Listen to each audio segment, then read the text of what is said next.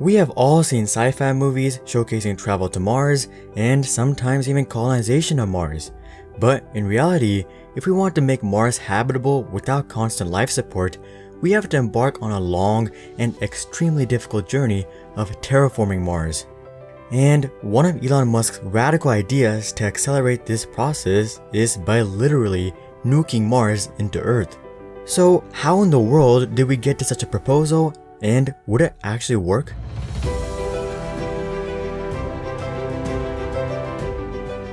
Well, starting off, when we're looking at terraforming a celestial body, it would be really helpful if the original planet is already somewhat similar to the Earth.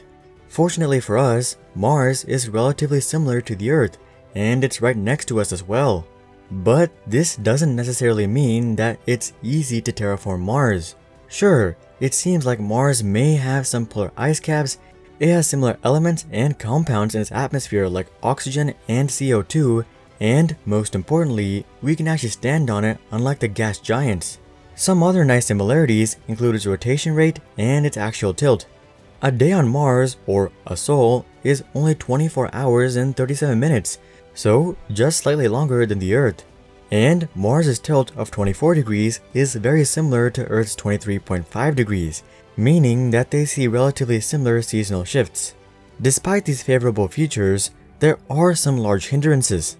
For instance, Mars' atmosphere is less than 1% as thick as Earth's atmosphere, and only 0.2% of their already very thin atmosphere is oxygen, while 95.3% is carbon dioxide. Aside from this, though the temperature on Mars is suitable in certain areas where we have found temperatures as high as 75 degrees Fahrenheit, the average surface temperature on Mars is actually negative 81 degrees Fahrenheit, and temperatures can drop below negative 100 degrees Fahrenheit. Also, the gravitational pull on Mars is only 1/3 of Earth's gravitational pull.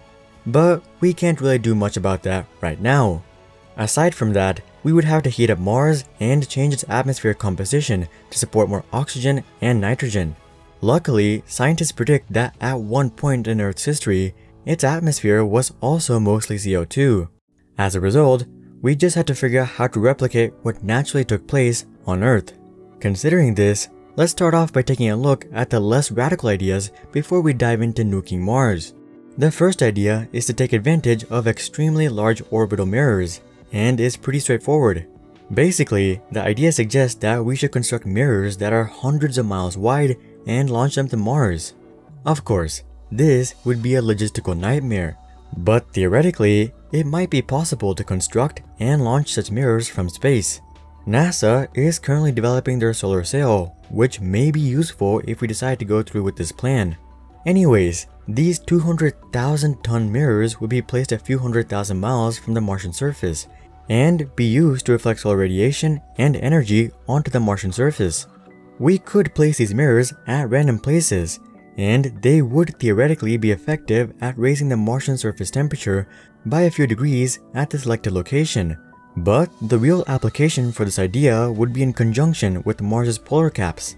We would place several of these gigantic mirrors near Mars and concentrate their reflections onto Mars' polar caps. Slowly, this would not only melt the ice, but also release CO2 trapped within the ice. As temperatures start to rise within the polar caps of Mars, this would lead to the release of various greenhouse gases from the Martian surface. And as we all know, greenhouse gases lead to global warming. Ironically, Mars' terraforming plans generally propose various ways to artificially introduce global warming to Mars. With that being said, the second plan is to straight up just pollute the Martian atmosphere. Constructing and moving 100-mile-long mirrors would be insanely hard. So if we're going to commit to moving so many materials to Mars, why not just build solar-powered greenhouse-producing factories on Mars? These factories would release greenhouse gases into the Martian atmosphere to thicken it up and heat it up. And they would also convert CO2 into oxygen for humans to eventually breathe. We have inadvertently been very good at doing this on Earth. So we could just transition that success, or I guess lack of success, to Mars, where it would actually be helpful. After many years, it is expected that though this won't completely eliminate the need for breathing devices, it will eliminate the need for pressurized suits. Moving on, we have an idea that rivals the craziness of nuking Mars, which is launching asteroids at Mars. Though the premise is no doubt quite insane, this is actually much easier to accomplish than the last two plans. We wouldn't have to transport millions of pounds of supplies or construct large factories and mirrors. Rather, we just have to strap some super powerful rocket engines onto a poor asteroid just taking a stroll in the void of space and send it on a suicide mission into Mars. I mean, it seems pretty simple in theory, but the weight of what we would be doing is quite heavy, both literally and figuratively. Anyways, the plan entails using nuclear thermal rocket engines that would move the given 10 billion ton asteroid at 4 kilometers per second towards Mars. This would actually take about a decade to do, but eventually it will be released onto the Martian surface. The impact will be so powerful that it is expected to release 130 million megawatts of power. That's the same as 130 trillion watts of power, which is enough to run the entirety of everything we do on Earth for a full 10 years. The impact will lead to a rise in temperature of 3 degrees Celsius throughout the entire planet of Mars, which would lead to 1 trillion tons of water being melted. Evidently, given the incomprehensible amount of energy released by each of these asteroids, we would just need 2 handfuls of these to cover 25% of the Martian surface with water and heat the atmosphere to a livable level. We may be able to accomplish all of this within just 50 years after starting. However, the largest drawback of this plan is that the asteroid impacts would leave Mars inhabitable for centuries. Though all of these plans may be theoretically possible, NASA has confirmed that with today's technology, none of these ideas are plausible today. This is likely to naturally change within the next few hundred years as we continue to advance. Or instead, we could implement an even crazier idea that could further accelerate the timeline. And that leads us into Elon's plan of nuking Mars. Elon Musk has been teasing this idea since 2015, and by his recent tweets, it seems like he is still relatively serious about it. Considering the asteroid idea, this actually makes sense. The only difference is that the energy release would originate from a nuclear bomb as opposed to an asteroid impacting the Martian surface. However, as this is a nuclear bomb instead of an asteroid, we would have more control over when it explodes. In other words, we don't have to wait until the nuclear weapon hits the surface before detonating it. Elon Musk describes that this consists of a continuous stream of very low fallout nuclear fusion explosions. This way, we won't disturb the Martian surface like the asteroids would, and we would be able to essentially create artificial suns within Mars.